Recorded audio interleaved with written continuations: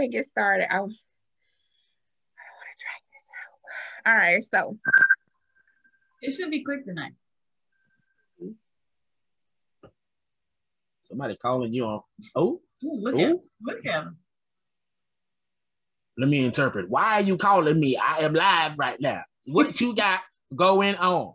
No, you know, like that's what's happening. Back. You know you're supposed to call me back, and I'm sitting here waiting on your phone call. But I told you what I had to do. Incorrect. I told you what I had going on at 8:30 Eastern Standard Time. I feel like that's what you would say. Incorrect. All right. All right, so hi everyone. This is I've Noticed. Well, I'm Monique. This is the I've Noticed podcast, episode 12. Episode 12. We made it to 12. I know they ain't shut us down yet. Thank God. You know, Michael Zuckerberg, whatever his name is. But all right, so make sure you follow the I've Noticed Facebook page to get updates. If you're not already following us on our personal pages, go like and subscribe to the AshleysYummyTummy YouTube page. That's where I will be posting the videos. So if you don't catch it live, and if you can't interact live, you can always go back there. I post the full video, the full episode, but I also chop it down into the questions, you know. Yeah. Also, you can follow me on Instagram at AshleysMonique843. And you can go like my catering page, AshleysYummyTummy Catering. And my food truck will be coming soon. All right, you guys. If you ain't tasted her food, you don't know what you're missing. That's all I got to say. Well, I'll be on tour in June 2021. I'll be on tour. Does anybody know where my background's from? We'll give you a cash app of $5 or something for lunch. Look, can anybody in the comment section, can you guess Cortney's background? Like what show does Cortney background? So the first person who come up with the correct answer, you get a private phone call, private video chat with the lovely Cortney herself. No, you don't. Only 5? No, other than wow, I'm mad she put you out there like that. She put you all the way out there. So you got a private Zoom call, private video chat with the illustrious Cortney. Look, Courtney's the beyond. Courtney's the sexy one of the show, so they be like, "Yo, what's up? What's up with the light skin and the black? What's up?" You know. So you get a private Zoom call, you know, with her.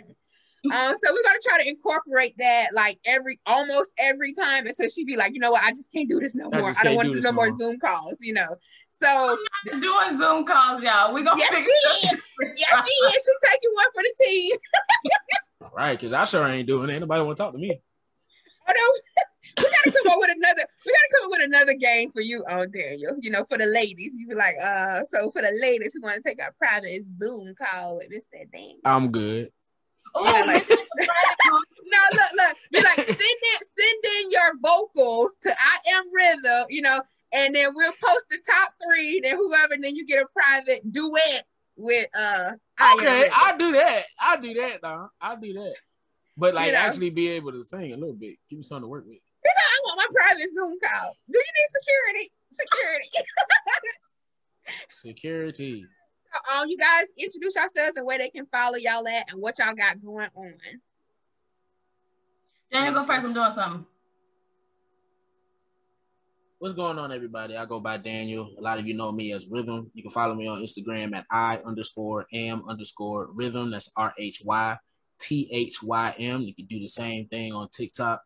What I have going on, working on an album. I'm actually working on I'm also working on a script as well for a short. So, you know, trying to work on some things, but so I'm gonna need actors in the future. But F you in that Mickey Mouse reference. Okay. No, I know who that is. That's not a regular person. I know who that is, you guys. Calm down. Like I know who that is. I mean, you giving off the vibes though. Mickey Mouse vibes. But you in this album, what's going on? Like, I'm starting to feel like DJ Khaled. Like, do I need to send in the vocals? Like, I mean, you got a mic. You know what I'm saying? All you gotta do is I can do up pop. still ain't even used this thing yet because I ain't even got it situated. My God, I'm gonna need you to get it together. I know. I be having so much going on that I don't even be coming in here like that. If you need me to set it up, I got you. What's up, Brandon? Hey, yo, I need text, bro. I need you to inbox me right now, bro. I need to talk to you about some text. I'm sorry, that's totally off topic, but I'm trying to get at it before the summer so I can show some skin.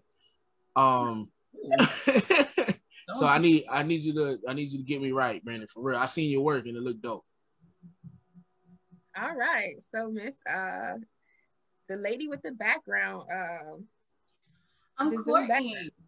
You can follow me on IG at Full Court. That's it. That's it. Well, she don't have nothing going on. That's why we're putting you in the Zoom background game. Cortney has a modeling career that she's starting.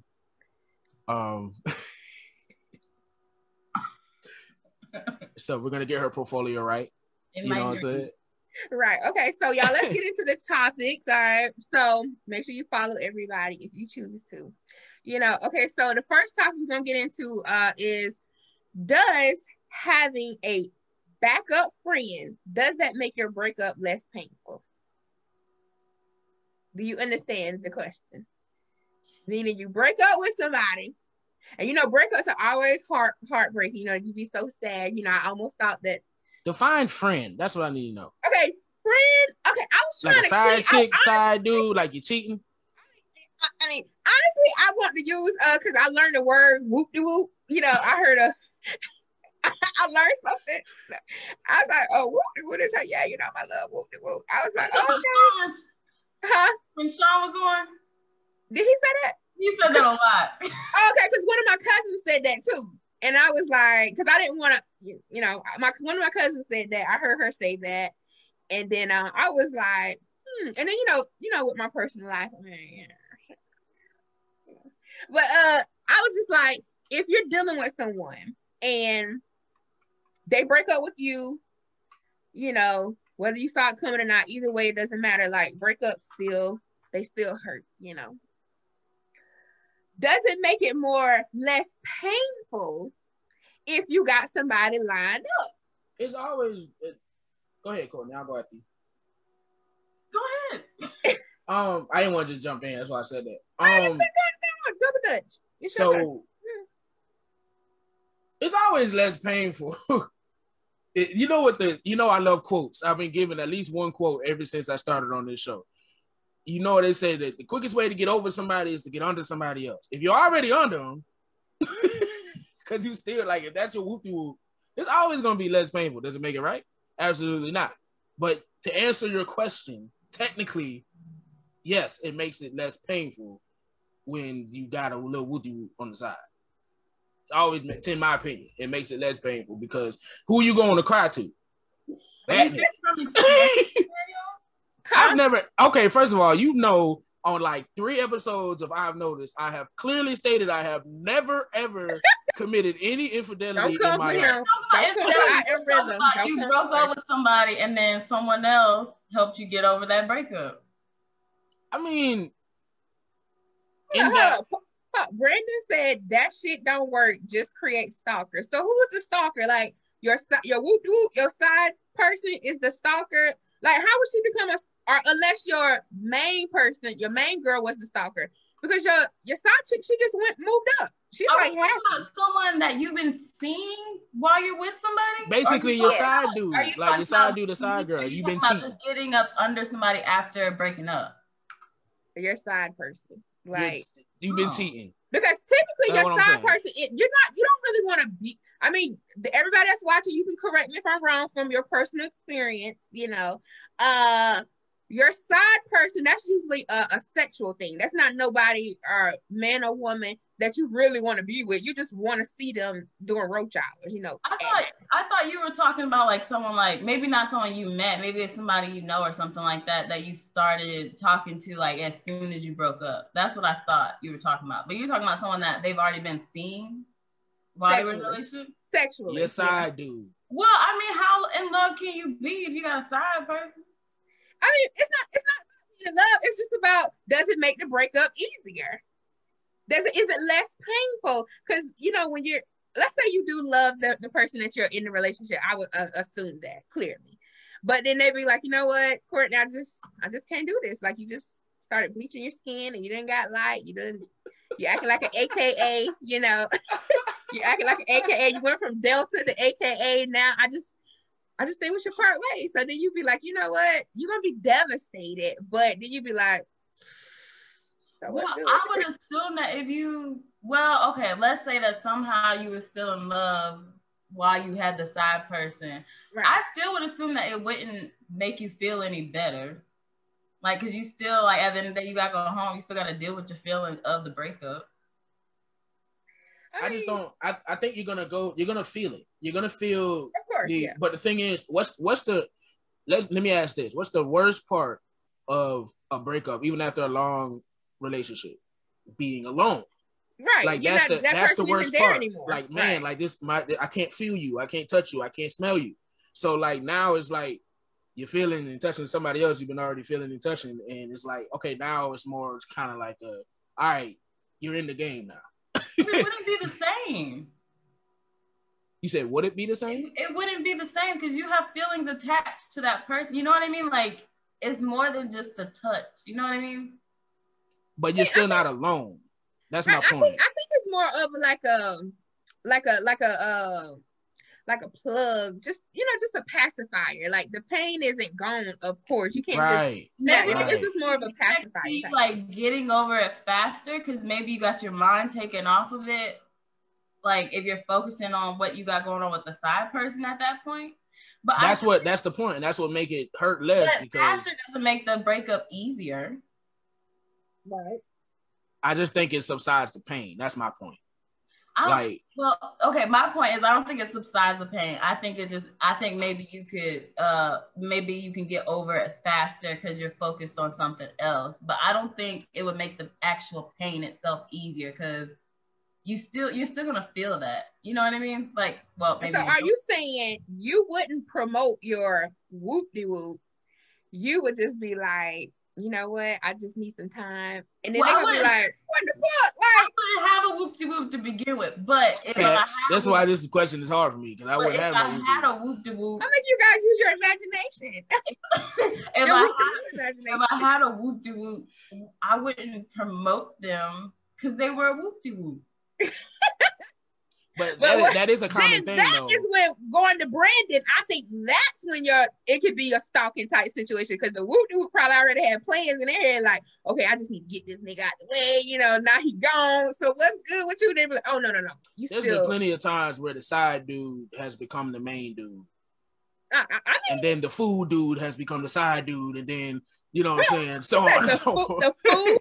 You know how y'all do sometimes. Y'all might have a dude for food, or might have not a dude. Y'all, but no, yeah, I don't do that. Some women literally went out with certain guys just because they right. Food. So I know what you're talking about. Right. Speaking of the food, like I just had a new guy recently. He asked me, he said, "Yo, where's your favorite restaurant?"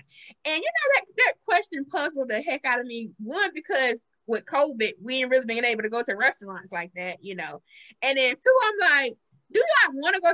I don't have a favorite restaurant. Like, I got 3 types of food genres that I love, but I was like, do I need to get a favorite restaurant? It's for like when guys be like, what's your favorite restaurant? Where you want to go?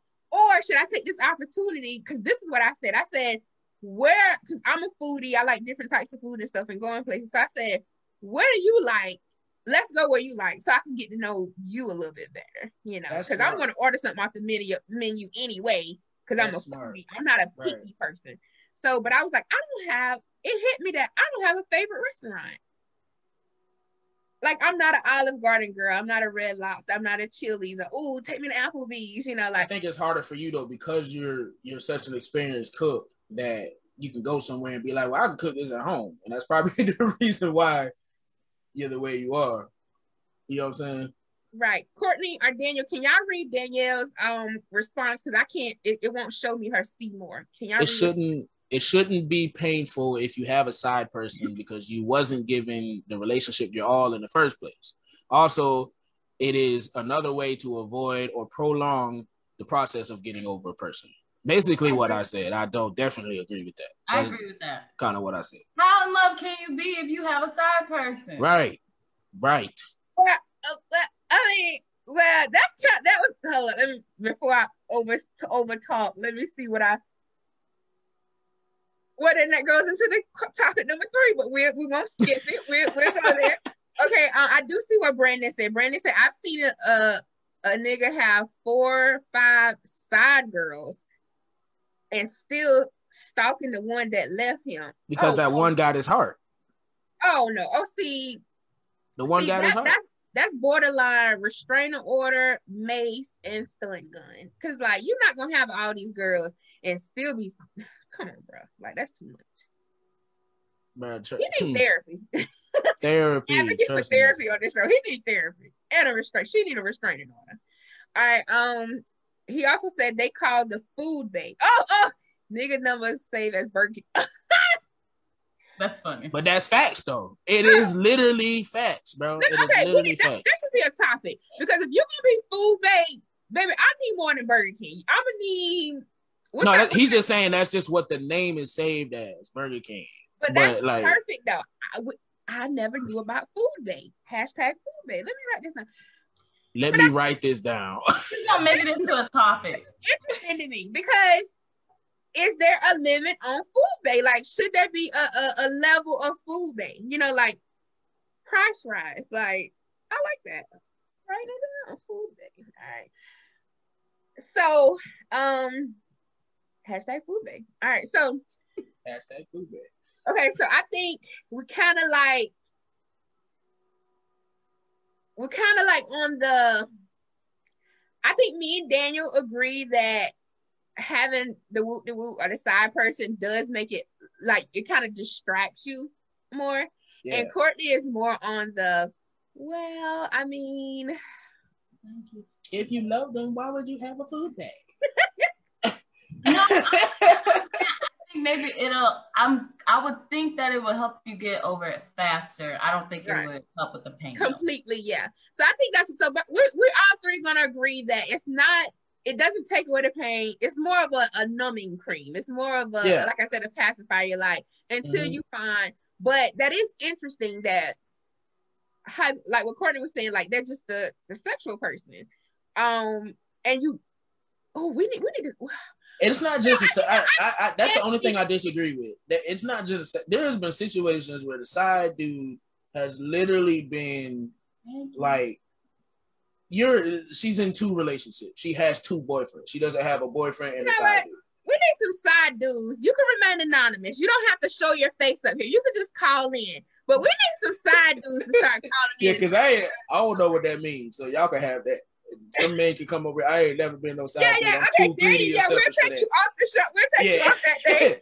I am too greedy and selfish for that. I am not coming second to nobody. We don't want your blood pressure getting up. But we need some. You can inbox me. We need some anonymous side dudes and anonymous side chicks to tell your story. Like, is it? Call in. What type of perks do you get from being like the side? Like, I want to know. You know? What I have, because I've had conversations with people. I will say that they say like they enjoy being the side dude or the side female because you get the benefits of a relationship without the responsibility. Okay, so you don't have to be their therapist. There is no arguing because they don't care where you are. They just only care when you are when they're ready to freak or ready to get something to eat.